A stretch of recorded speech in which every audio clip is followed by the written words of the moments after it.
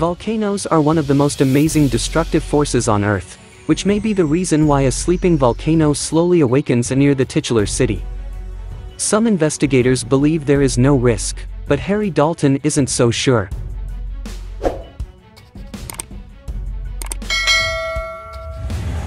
There were warnings, including increased activity in hot springs cooking 2 people bathed alive, and sulfur dioxide in the water. Rising subsurface temperatures and dissolved gases are early warnings that something much bigger is going on.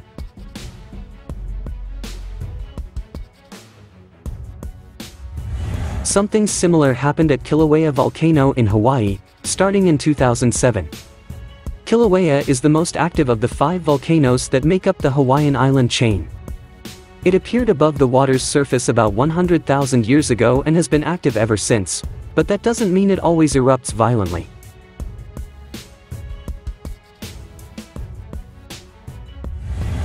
In 2007, lava began to pool inside the volcano, but things remained more or less calm for the next decade.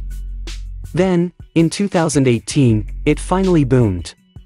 During the decade prior to the massive explosion that lasted from May to August 2018, rocks from the volcano's rim fell, creating waves like pebbles that fell into a pond.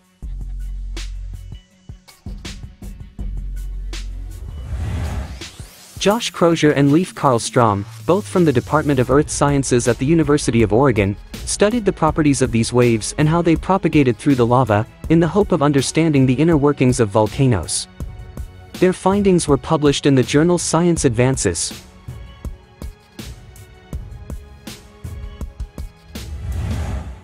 If you've ever seen someone play music by tapping on a series of glasses, you probably have an idea of the philosophy at work here.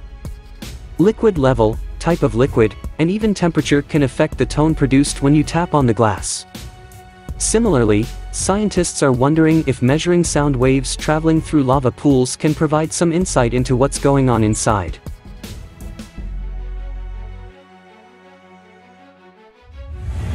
After Kilauea finally erupted, scientists looked at more than a decade of data they had collected at the site to see if they could reverse engineer the eruption as a way to better predict future events.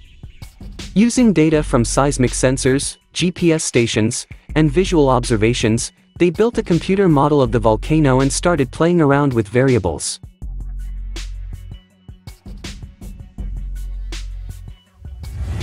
Using their model, they tested many different characteristics to try and replicate the recorded vibrations, by playing with different temperatures and dissolved gas levels.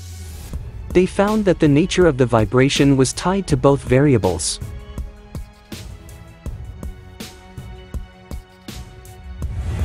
Importantly, information about the temperature and makeup of gases is usually only available after a volcano erupts, but now scientists can work backwards from sound studies.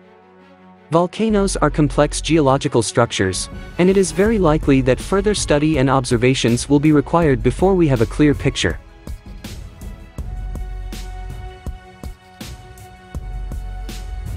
But scientists hope that using lava tremors before eruptions can give us better tools to predict eruptions before they occur. Whether you live on an actual volcanic island chain or in the fictional town of Dante's Peak, listening to Earth songs can save your life.